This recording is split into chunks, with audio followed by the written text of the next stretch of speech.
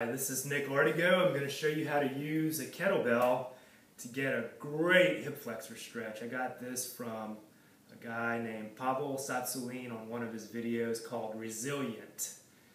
And it's been a great way to get a very intense and effective hip flexor stretch. So I'm going to start off in regular hip flexor stretch position. One knee under the hip. I'm going to be sure that my hips are squared up toward the front, my tailbone's tucked under. And then I'm going to pick up the kettlebell. My wrist is going to be straight and I'm going to press it up overhead. I'm going to lock my elbow here. Locking the elbow, yes, I said lock the elbow, because the elbow is better able to take a compressive load than the cranium is able to take a blunt trauma. So we always want to lock the elbow when we're doing anything overhead with the kettlebell.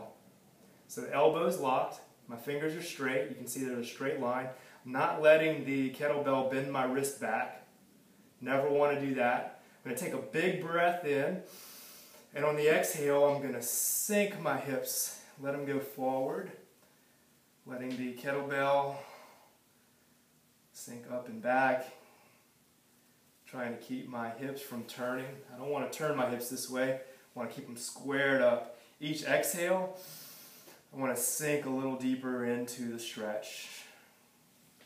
You can do that on each side. I like to hold it for about 5 breaths, 5 breath cycles. If you found any benefit from this video, please leave a comment below. Or if you'd like to sign up for the Run Better Now VIP Club, you will get exclusive content, instant access. Just click that link below in the description on YouTube. Thank you.